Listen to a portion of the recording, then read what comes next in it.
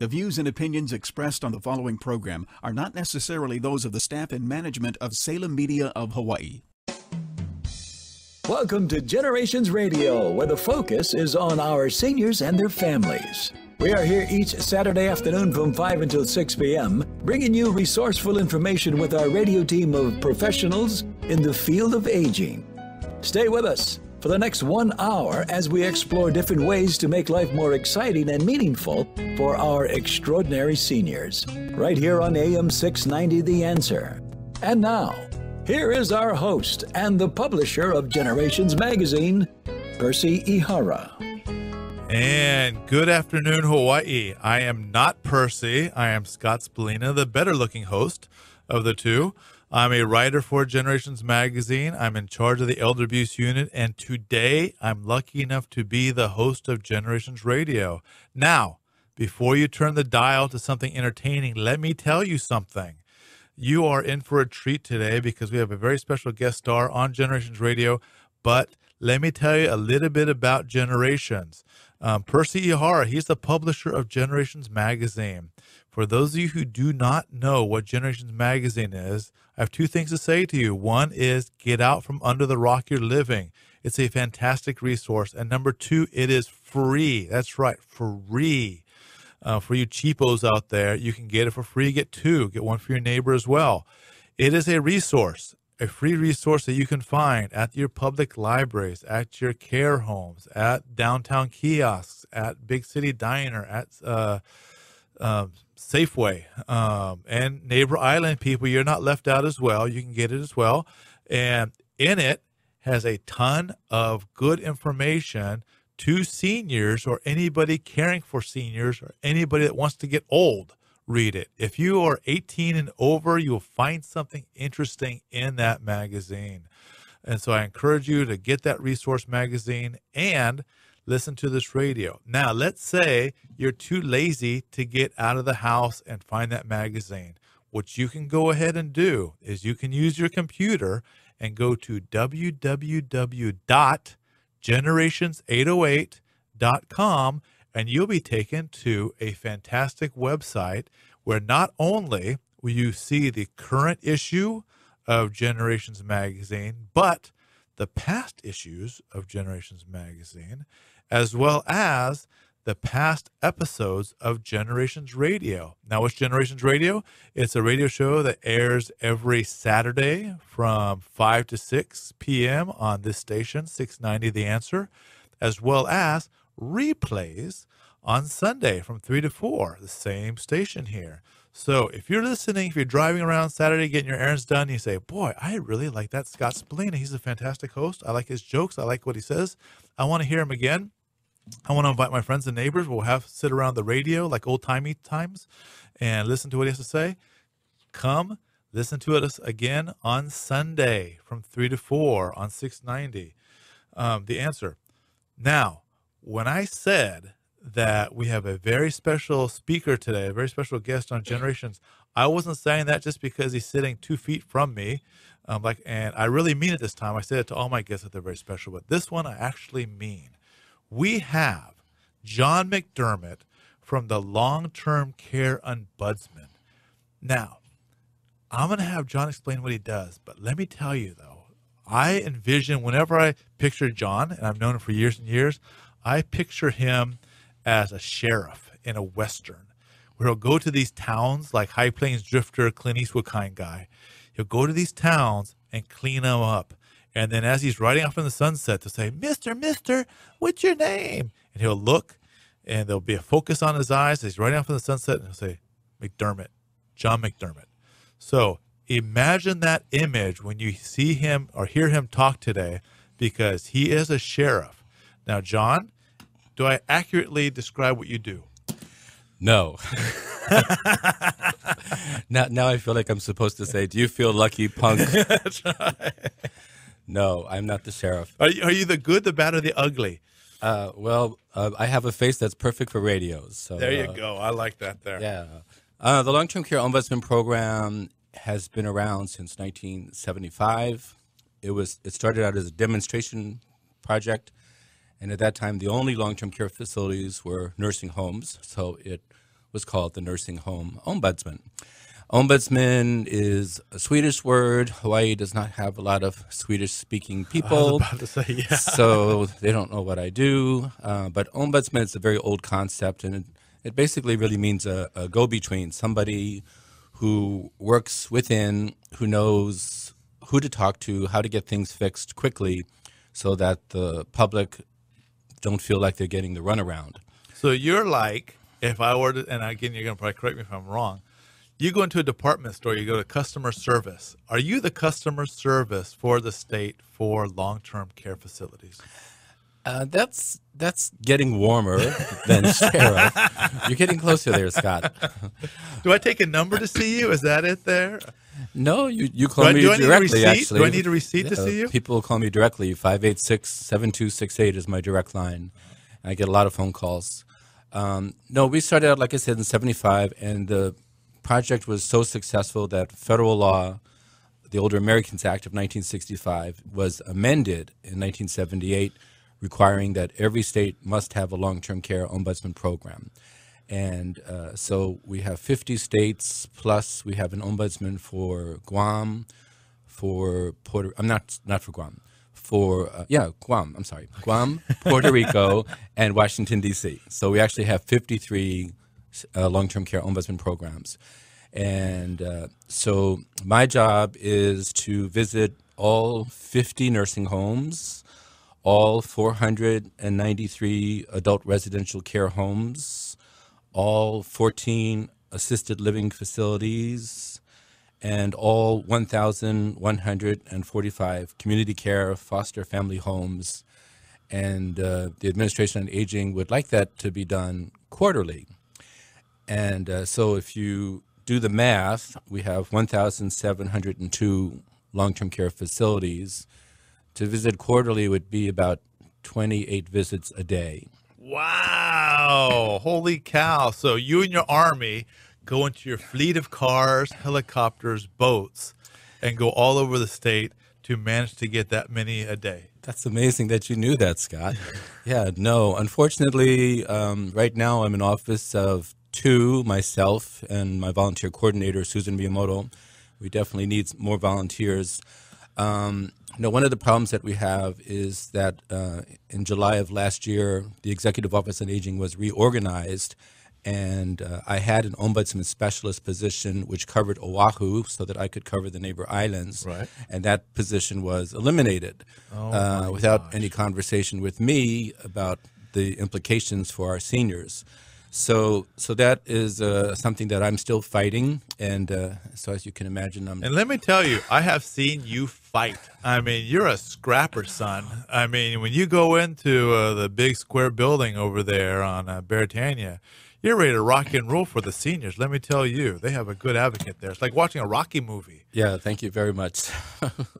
So anyway, we really do need that position back because, as you can see, the numbers are really incredible. And actually, the 12,340 residents that we have, some of them are able to advocate for themselves, and that's something that we always try to encourage. My background, I have a master's in social work, so empowerment is a word that we use quite a bit. But we do have residents with dementia, residents who have no families really advocating on their behalf, or actually families who tell them, Mom, don't cause trouble. I don't want them to kick you out because I can't take care of you. I work full time, and so you just gotta, suck it up, local style, and make the best of it. And that's the sad thing. And again, point of seriousness here is that I'm the head of the elder abuse unit at the prosecutor's office, and one thing that we see constantly is people that need help, people that are desperate, because let me tell you, if you find yourself in a caregiving situation, you become desperate. Very, very few people have made plans to grow healthy and older in these 5-star mega resort type of care homes, and they're forced to maybe go into a place that they don't want to, or more importantly, they don't want to go into any place. They want to age at home. Which a great many of our seniors do, but because of their disability, their injuries, where at that, it's impossible for them to age at home. So they find themselves resentfully, reluctantly in a facility that may not meet their dream of growing old with dignity. And unfortunately, some of these places, they need regulation, they need oversight. And I think that's where you come in. Well, Hawaii is very unique compared to the rest of the mainland in many ways. Because our real estate here is so expensive, because we're an island state, we have more 2 and 3 generations living under one roof than anywhere else in the United States. Right.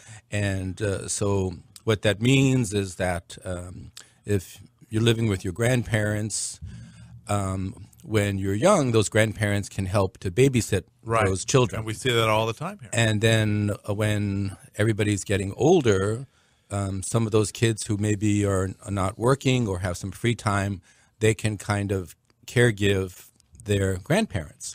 So we don't really put people in long-term care facilities in this state unless they are so old and frail and needing professional help or paraprofessional help. The families just cannot do it anymore. And we also have a very generous legislature that has funded Kapuna Care, programs for the elderly. People can call it the Aging and Disability Resource Center, the ADRC, which is in every county office on aging. And they can talk to somebody who will be basically a case manager and assess what kind of services do you need, support services that we can keep you at home, like Meals on Wheels, chore services, bathing services, transportation services. Because if you go into a facility and you eventually run out of money, which is the case for most people, you're on Medicaid, we're all footing the bill for that.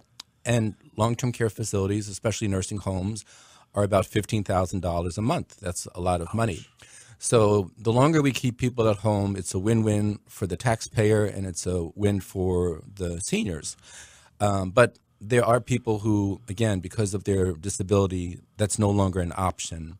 And so when they do go to those facilities, I tell people all the time, we are all one stroke away from needing a long-term care facility. That's right. I have never met anybody in a long-term care facility who have said, I knew someday I would be in a care home or foster home. I was looking forward to it. This is where I want to be.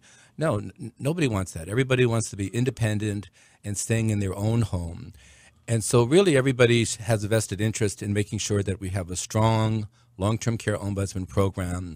Because when you're in that bed and you're feeling neglected or abused and nobody's coming to visit you and you're wondering, gee, where's that ombudsman?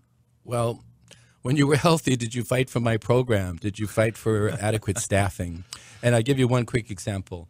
A case that I've been working on, a woman goes to see her therapist, talks to the social worker, has some complaints about the home. The social worker calls me up. Can you go and check on the home? The lady sounds like she is experiencing some kind of abuse.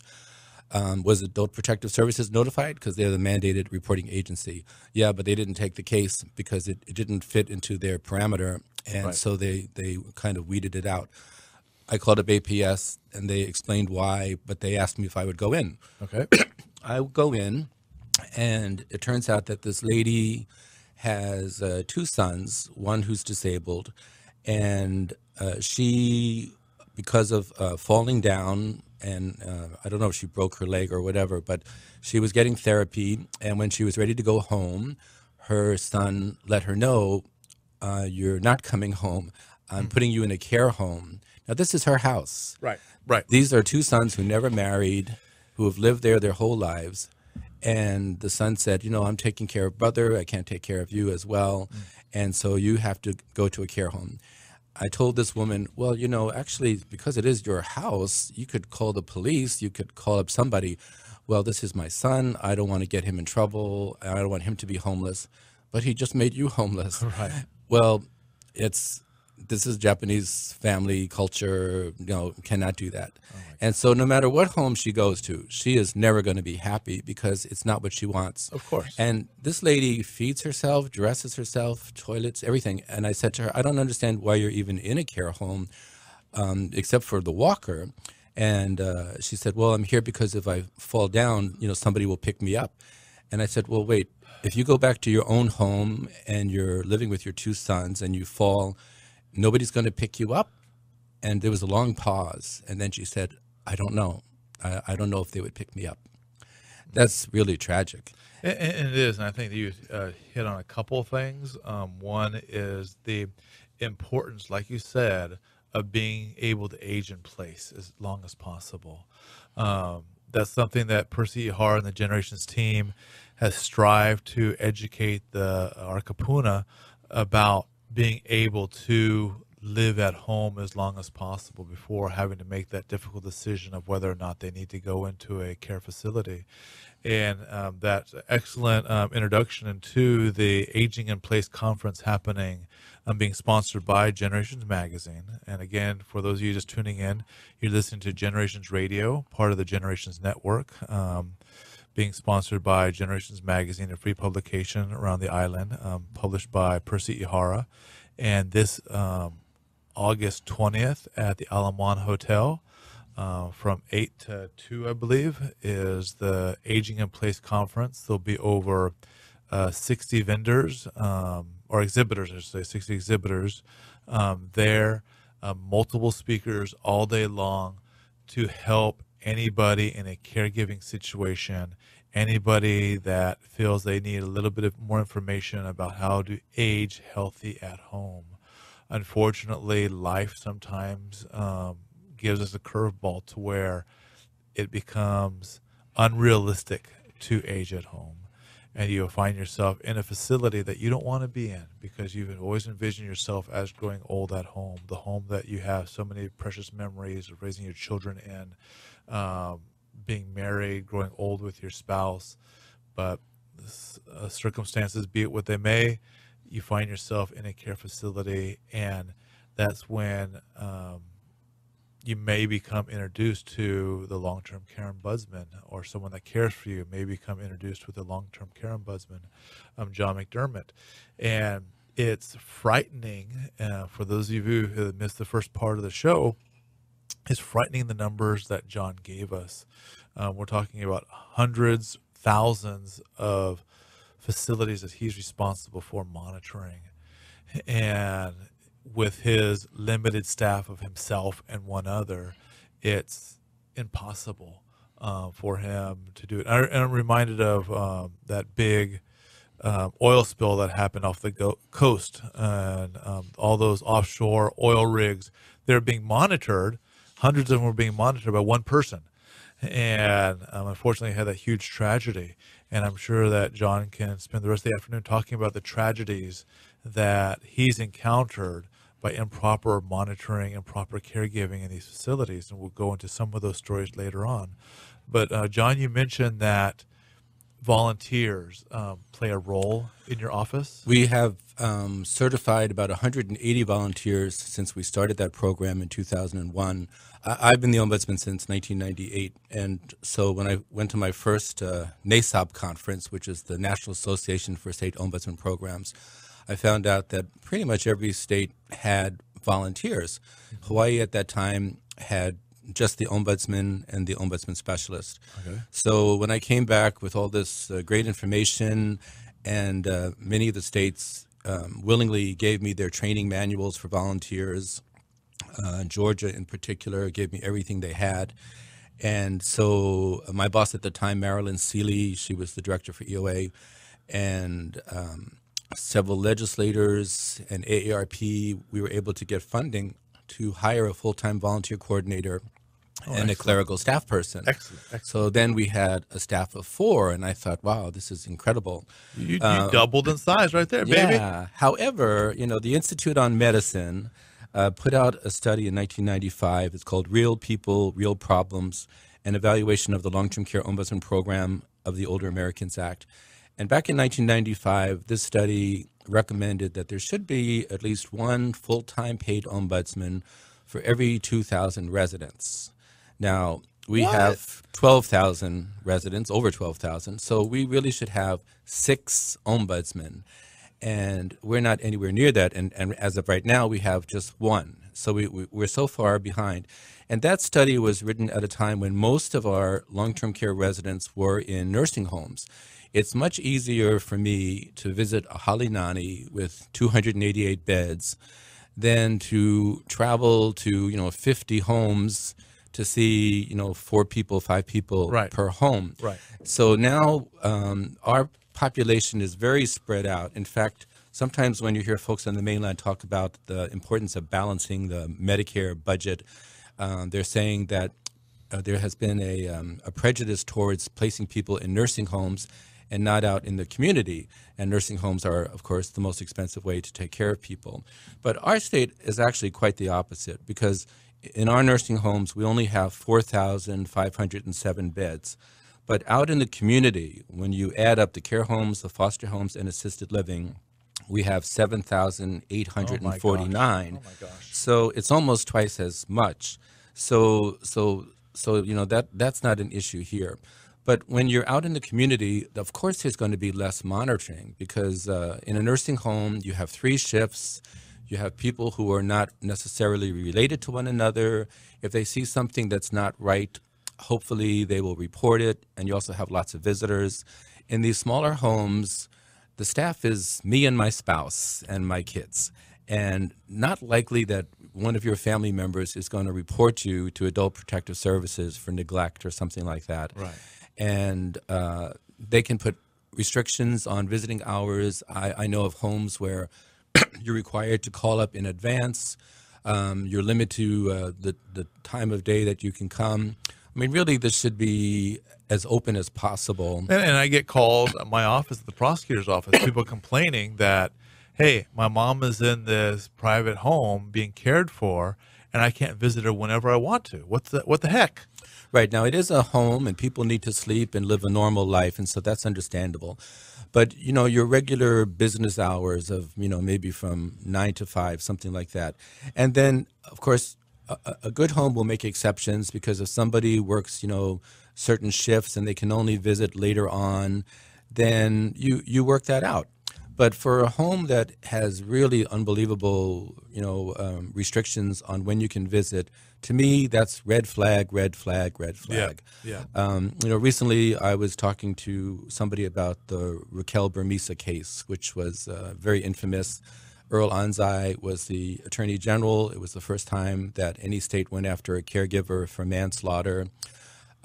She thought she could beat it, so she was not interested in plea bargaining or anything like that. But the woman who was in that home, Chieko Tanoe, she died of, bed sores the size of your fist. This is a private pay.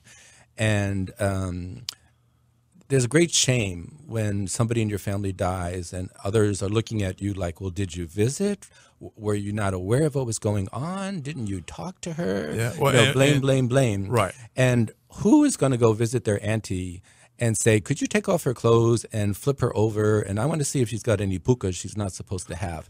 We trust these homes to do the right thing. And then when it doesn't happen, it's just so devastating. And I think you're bringing up some good points here that we're going to cover more after the bottom of the hour break. In particular, I want to hear more about that case as an example of just the tragedy that can happen in the care homes. And these are regulated care homes. These are supposedly professionals caring for our loved ones. And you can see just how neglect can turn into abuse, can turn into tragedy. And I'm sure that you, in your job since 1995, was it? 98, have seen cases and cases. And I want you to tell the people out there what they can do if they have a loved one in a care facility, how they can help make sure that their loved one remains happy and healthy as long as possible. So thank you. You're listening to Generations Radio. We'll be back after this station break.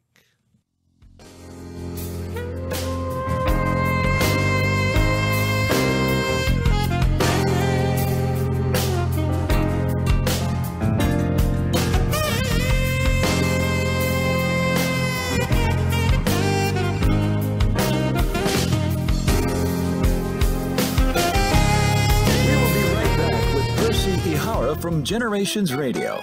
If you have any questions or want to be part of our discussion, give us a call at 296-5467. That's 296-5467. 5467. This is Generations Radio on AM 690 The Answer. Did you know 26 million Americans have kidney disease and most don't know it? The day I was diagnosed, I didn't know what to do. I called the National Kidney Foundation, and the young lady who answered stayed on the phone with me and walked me through step by step. She too was surviving kidney disease, and she showed me there could be life after kidney disease. Visit the National Kidney Foundation at kidney.org. Now you know.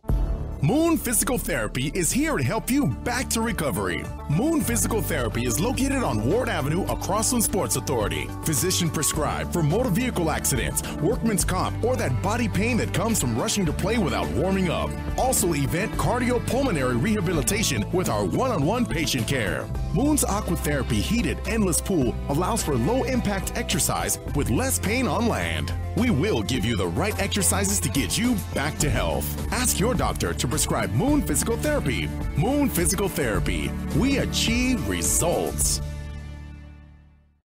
Aloha, this is Martha Clopin. And Al Harrington. Choosing the right Medicare plan not only saves you money, it also helps you avoid headaches and heartaches down the road. We want to remind everyone to listen to a Medicare Moment with Martha, Sundays from 9:30 a.m. to 10 a.m. as we help answer important questions on Medicare so you can stay healthy, wealthy, and wise all year long. Call me at 543-2073, 543-2073. I was an addict from the age of 13. I finally decided it was time for a change. I walked into the Salvation Army Adult Rehabilitation Center, and that got me ready for the real world. Now, I choose to be guided by Jesus Christ, and today, I'm building a powerful and promising future, free from drugs and alcohol. Please shop at the Salvation Army family stores. With our discounted sales, your support through your purchase helps men live a clean, sober, and productive life. Got Vegas on your mind? Get Vacations Hawaii on the line. Vacations Hawaii offers weekly 4 and 5 night Honolulu to Vegas packages, which include 3 meals daily from $6.99. Stay at Hawaii's favorite casinos: California, Fremont, Main Street Station, and Orleans Hotel. Vacations Hawaii will get you there in comfort on deluxe wide-body 767 planes with complimentary in-flight hot meal service. Vacations Hawaii's frequent flyer program gives you future travel discounts and credits. So if you're ready to win big, call Vacations Hawaii at 591-4777 or visit pointVacationsHawaii.com. Today, more than ever, we local people are living longer than any other state in the Union, with more seniors, baby boomers, and caregivers. Generations Radio promotes the importance to be proactive as we all age. The radio team will focus on issues facing our seniors and their families, finding resources to navigate healthy aging along with financial, legal, and caregiving information. So join Percy Ihara from 5 until 6 each Saturday, right here on AM 690 The Answer.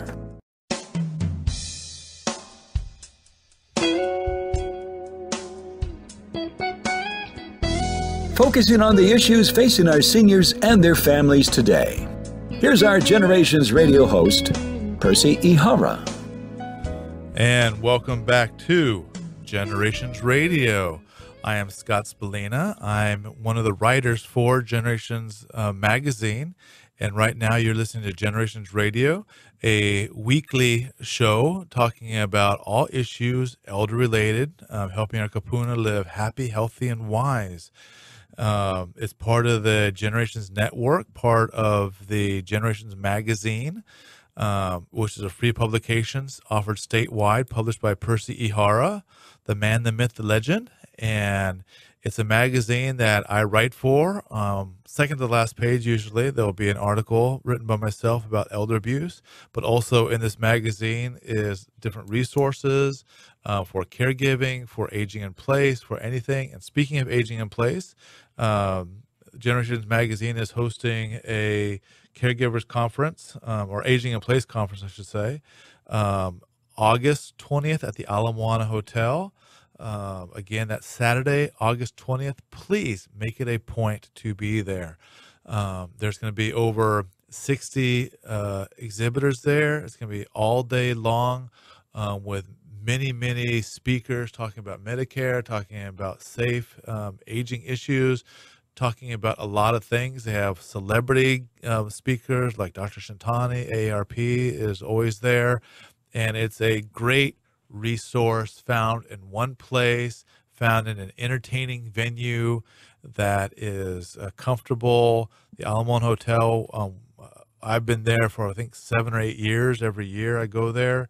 It's a fantastic conference, as well as I was just reminded by Percy that July 30th, there's a caregiver workshop, and you can find out details in the Generations magazine, which is on the stands now. And you can get that for free. If you are listening to us this weekend, you're either listening to us on Saturday or Sunday.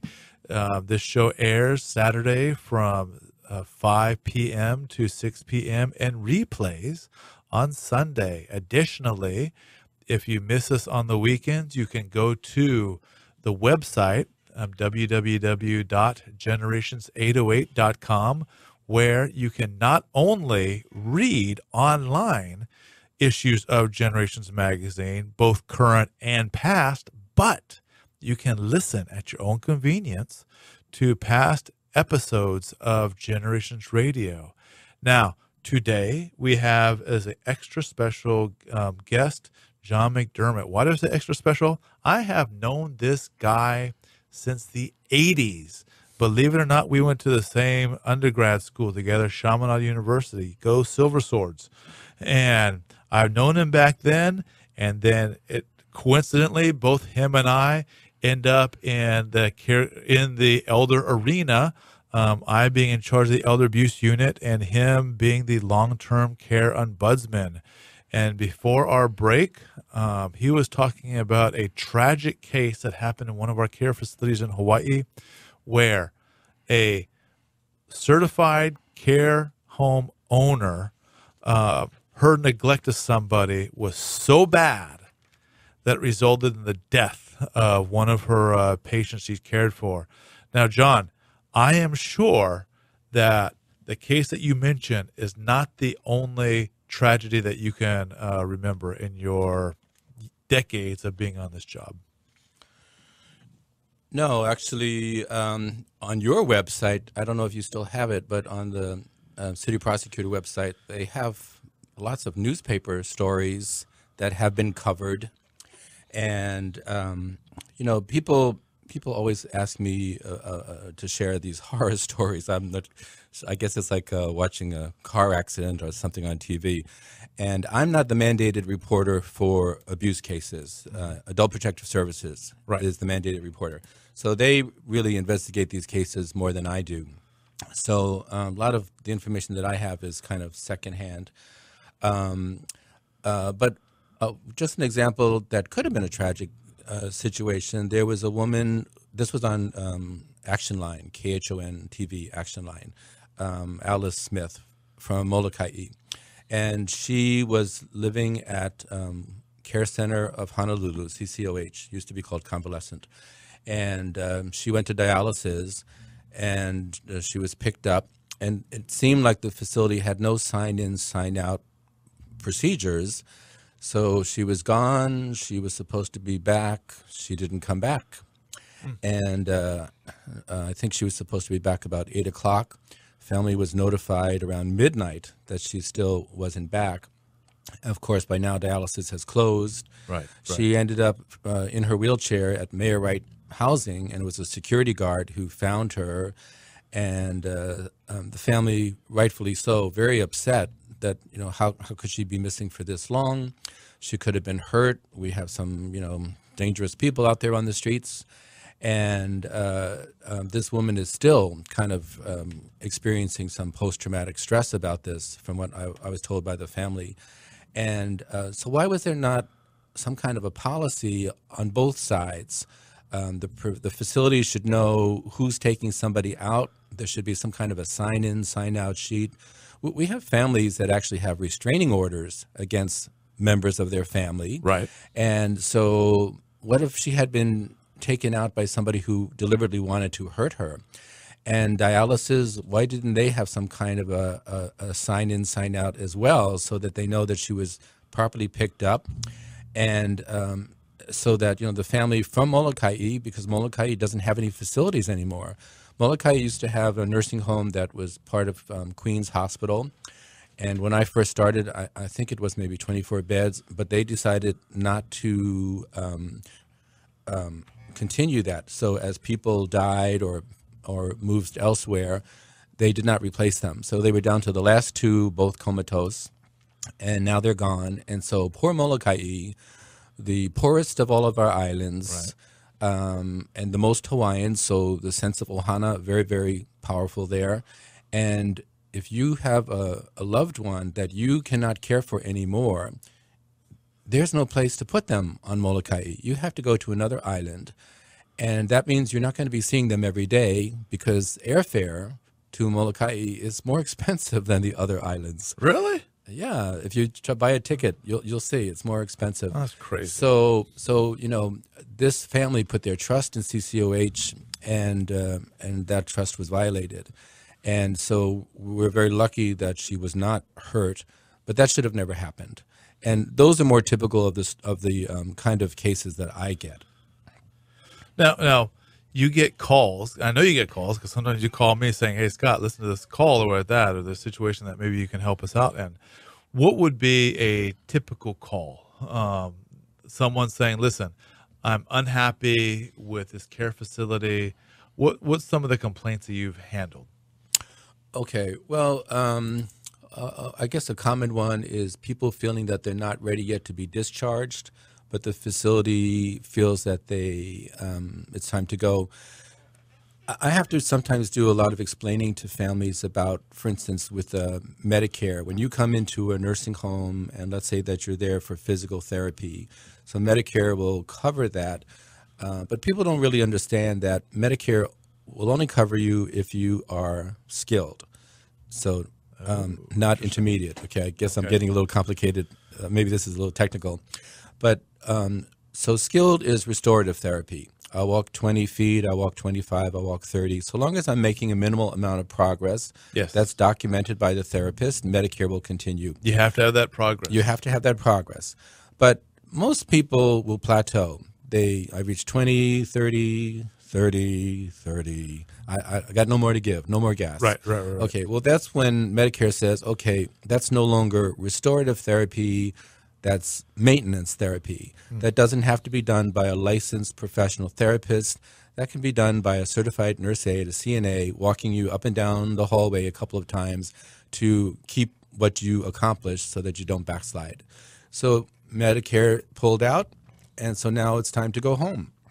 Wow. But sometimes families, we got used to not having to take care of grandma and take her to the bathroom, and she eats so slow, and so it takes forever to feed her, and on and on and on. And so families... Or what happened to my family is when my father-in-law had a stroke suddenly, and then he was at the care facility, and then he was going to be discharged. It's like our house wasn't even ready to be discharged because you have to have the grab bars, you have to have a wider door, ramps. You have to have ramps, you have to have all these things like that. That it's like you said, I believe you said earlier, a lot of people are a stroke away from suddenly being thrust upon them being in a caregiver situation, becoming a full-time caregiver to a loved one, because a lot of us aren't millionaires. A lot of us aren't going to be going to these 4-star luxury care facilities that have piped-in music. Right, and historically, most of our caregivers are women, and so, they kind of get taken advantage of here because if I'm a woman and I had to quit my job to take care of my parents or my in-laws, I'm no longer contributing to my own Social Security. So when I retire, the amount of money that I have to live on is going to be so much less because I was not contributing when I was working full-time, taking care of my loved ones, but not being compensated in any way. I mean, I wish that there was a way that we could either get federal or state law, something done so that whatever your salary was before you quit, you get the credit for it. Because actually these folks are saving us taxpayers a lot of money because otherwise that person would be in a nursing home and we would be paying the $15,000 a month for that.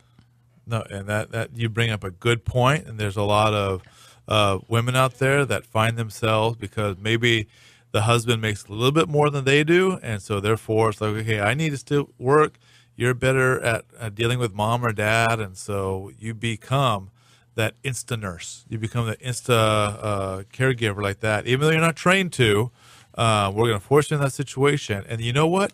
You can get screwed later on in life when you yourself get old, and then you're not going to have the same Social Security benefits. You're not going to have the same payouts that I got because I went to work, and you just stayed at home taking care of mom and dad, not realizing that being a caregiver, you're busting your butt. You're not on the computer playing solitaire as your husband would be doing at work. You're there changing adult diapers. You're there fixing meals. You're not there gabbing by the water cooler talking about American Idol. You're there taking mom and dad to their doctor's appointments. Being a caregiver is a lot harder than going to work oftentimes. Yet, as John just demonstrated or illustrated, you're not appreciated oftentimes by the government later on in life, and that's a tragedy right there. Yeah, the caregivers, whether they are taking care of their own family or running a care home or a foster home or working in a nursing home, I mean, we really have to give them credit because it's a very hard job. And I remember I worked at Halinani for 7 years before I became the ombudsman, and I worked at Maunalani for 2 years before that. So I've seen kind of both sides of the issues. And, you know, a lot of care home, a lot of certified nurse aides, the American dream, everybody wants to be their own boss. Yeah. They want to run a business. They want to get rich. And so they think, oh, you know, I'll get the experience and then I'm going to start my own care home and life will be so wonderful. And they kind of forget, you know, that, well, wait a minute. When you worked at that nursing home, that was one shift. Now you're working all 3 shifts, and you don't get Saturdays and Sundays off, and there is no sick leave, and there is no vacation time, and you better have family members that are willing to kind of support you and assist you, because there are times when you are going to catch the flu, you are going to get a cold, you are going to need to stay in bed, and who's going to fill in for you, because those other residents in the house need to be fed, need to be bathed, you know, whatever. So I don't think folks realize how much work goes into being a caregiver. And that's one thing that it was illustrated to me several years ago. One of the first care home abuse cases I got, I was talking, this was a nice, well-recognized care facility that, I mean, we're talking hundreds of thousands of dollars to stay there, buy a unit there, whatever like that. And I was talking to the director there, and she said, Scott, in order for us to make our overhead, in order for us to get all these luxury things, we rely so heavily on brand spanking new CNAs. Now, these are kids that go to maybe KCC or some other Institute of Higher Education, take like a 12-week or 24-week course to get a CNA license, and then they're thrust into being a caregiver at these homes. And you look at some of these young kids out there caring for our kapuna, I wouldn't trust them to care for my fish. And yet they're out there caring for our loved ones, and it's just crazy. And you're absolutely right. They get a little bit of experience, and they say, you know what? I can do this. I can open up my own home. I have an extra room. I can care for a stranger's mother or dad like that, thinking that it's going to be duck soup. When they take in someone suffering from Alzheimer's who doesn't sleep well at night, when they take in somebody that needs their dressing changed all the time or adult diapers changed all the time, and it's like, I can see where the caregiver stress creeps in there pretty quickly. I can see where the best intentions lead to tragedy when they're not trained adequately to take care of some of the more difficult patients they have to take care of. I can see where they don't have enough support staff to ease the burden of being a caregiver. And it saddens me that in your position, one of your tasks is to oversee thousands of these facilities like this around the whole state, and you're only one person along with a ombudsman specialist, you call them? That's the position I lost. Okay. So I have the volunteer coordinator, Susan. Well, it's a good thing that you can leap to other islands in a single bound to take care of these thousands of places that you're responsible for. You mentioned earlier about the important role of volunteers. If I were to have time and say, you know what, John McDermott and long-term care ombudsman, they play a vital role in making sure our kapuna live a happy, safe life, and I want to volunteer to help him and help those kapuna, what would a volunteer do in your office? Scott, you do have time. Everybody has time to be a volunteer ombudsman. Okay. Well, what would I do? We have an application process, and so we do a criminal background check. So if you've already been convicted of stealing from some old man or woman, we don't want you. Okay. But we also require a TB clearance, and we provide 28 hours of training. We also do a reference check. And then we assign you to a facility that is close to where you live or work so that it's easy for you to get there. And we ask that our volunteers visit their facility once a week, anywhere from maybe 2 to 4 hours. And what you do is you talk story. Everybody in Hawaii knows how to talk story. Yeah. So, hi, my name is John. I'm with the Long-Term Care Ombudsman Program. Have you ever heard of it? Do you have some time? Can I talk to you? Oh, so tell me about this place. What do you think of it? And just kind of establish a rapport, because if your first question is, you got any complaints? Nobody in Hawaii is ever going to say anything. That's right. But if you first get to know that person, then they might start telling you things when they feel they can trust you, because everybody is afraid of retaliation. Yep. And actually, I can tell you for a fact, retaliation does happen. So, so you want to make sure that that ombudsman is going to protect you if things got worse because of something that you said. So we also have once a month a meeting with all of our volunteers, and we do this also by webinar so that we can include the neighbor island volunteers. And so everybody's getting the same information. Everybody's sharing what's happening at their facilities. We don't want anybody going rogue and kind of doing their own thing. So we want to make sure that people know we're not inspectors. We don't get badges? If I volunteer, I'm not going to get a badge? I'll make you a badge, but only for you. Can I get a baton? But, no batons. Okay. You got to draw the line somewhere. Okay. So, but our volunteers, most of them have stayed for many years, not just 1 year. Well, I can see how rewarding it would be, actually. It's very rewarding, and we don't want somebody who just wants to be kind of a friendly visitor, because if you just want to call bingo numbers, you can be a volunteer for the facility. They would love to have you. But if you're more interested in protecting our most vulnerable folks, then those are the kinds of people who we want. But we are not adversarial. We're not confrontational. Like I said earlier, we do exit interviews with the administrator. We don't identify the complainant unless we have their permission.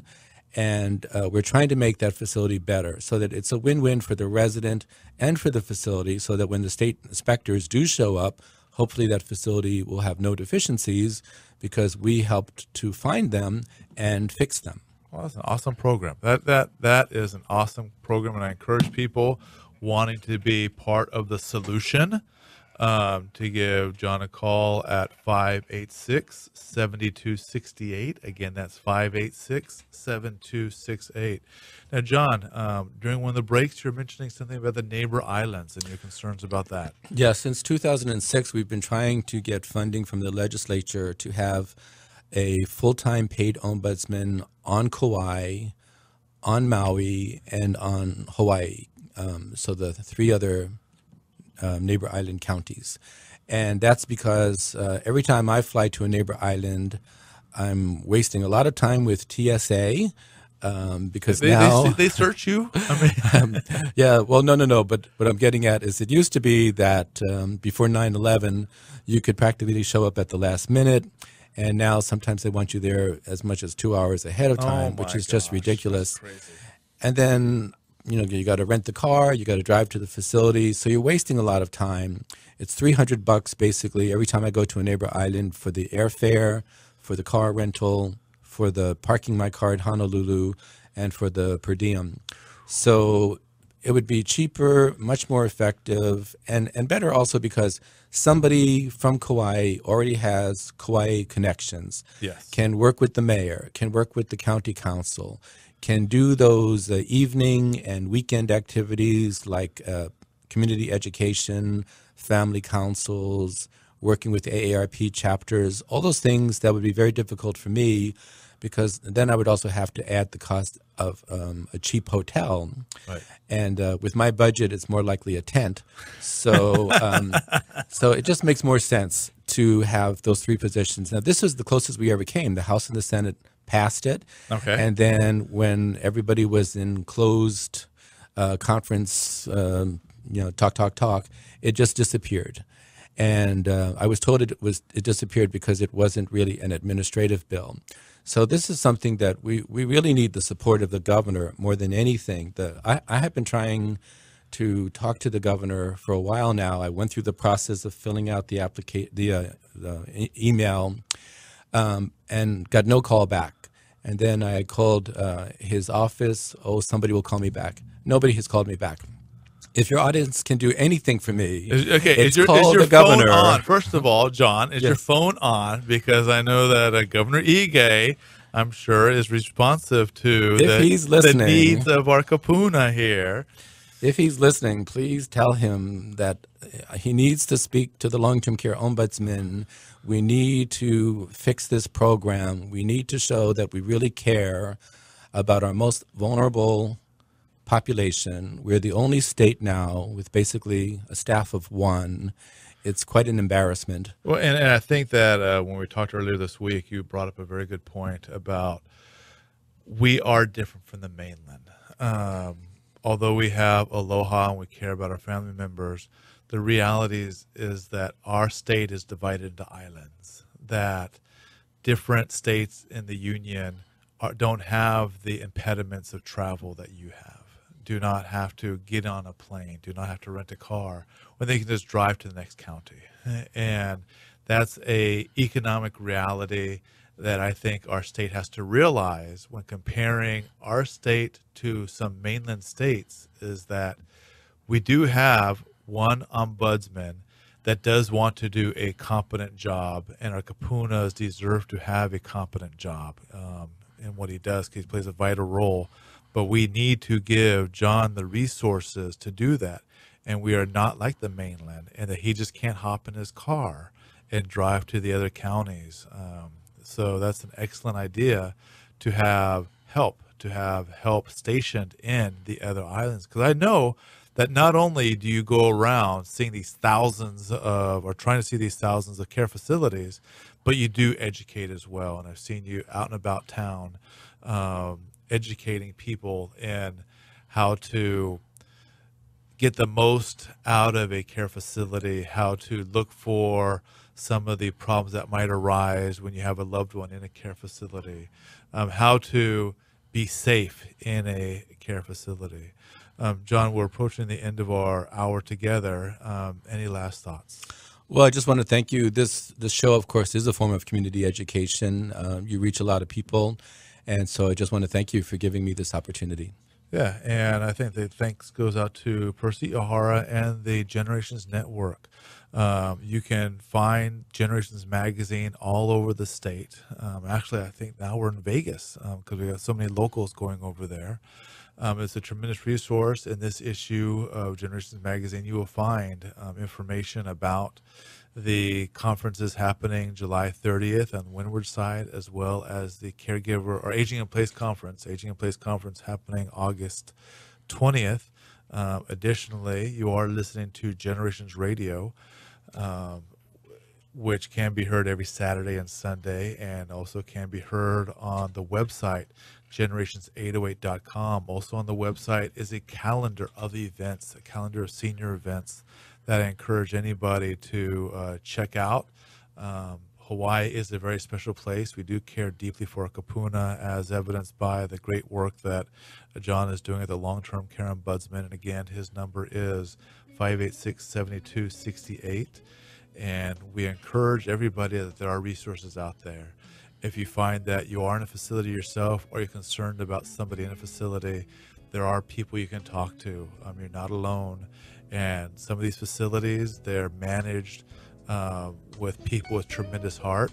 Unfortunately, they might be overwhelmed with the responsibilities they have. And so help John, help them by getting involved. Thank you very much, and have a great weekend.